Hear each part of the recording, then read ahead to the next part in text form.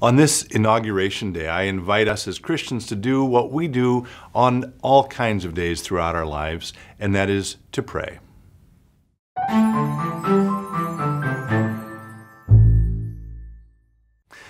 Hello friends, it's good to be with you as always. Thank you for taking some time to be with me today. This episode is airing on Wednesday, January 20th. And of course, that means it's airing on Inauguration Day. If I'm not mistaken, I believe today is the 59th inauguration of a U.S. president to a new four-year term. There have been some special inaugurations, midterms, or when a president has died or been assassinated.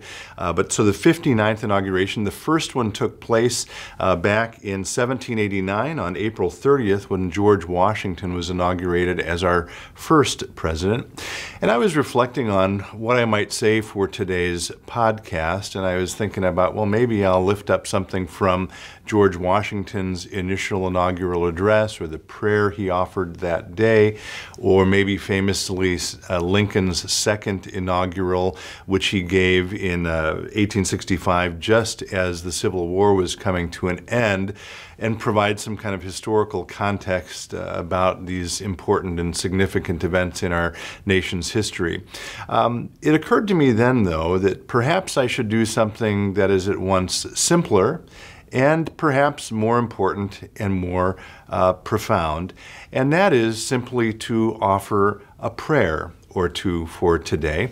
I have a couple of books here which will be familiar perhaps to those who are pastors who may be listening. These are called the Occasional Service books. I've got an older one here that's pretty beat up and a newer one in this cranberry red.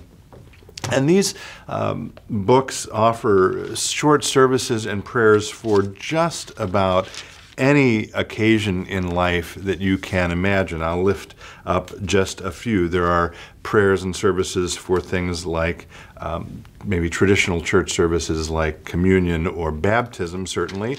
But then there are also prayers and services for healing and wholeness, for difficult choices regarding treatment, for even loss of memory, which is affecting many in our culture today. There are prayers for addiction or recovery, thanksgiving for caregivers, which we certainly offer in the wake of 2020 and the ongoing work of our caregivers around COVID-19. There are prayers around life-sustaining care being ended, around death or imminent death. There are prayers for marriages, prayers for blessings of homes, prayers for the birth of a child or an adoption of a child, prayers for things as simple as a birthday or friendship, and importantly for today, there are prayers for military or other national service. And so on this Inauguration Day, as a pastor, I thought I would invite all of us to do what Christians are called to do on all kinds of occasions, not only major occasions in the life of our nation as today is, but also occasions that are sort of more everyday, and pray.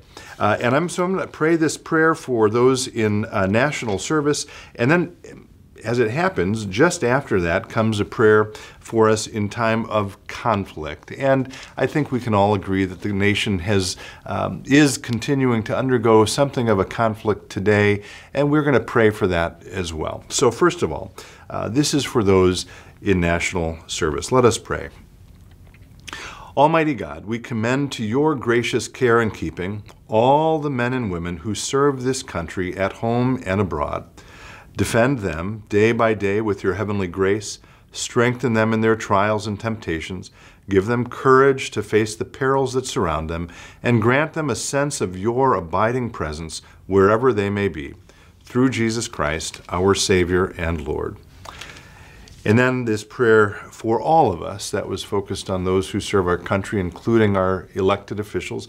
This is a prayer for all of us who are part of this amazing and wonderful country we call the United States. So again, let us pray. God, our refuge and strength, you have bound us together in a common life.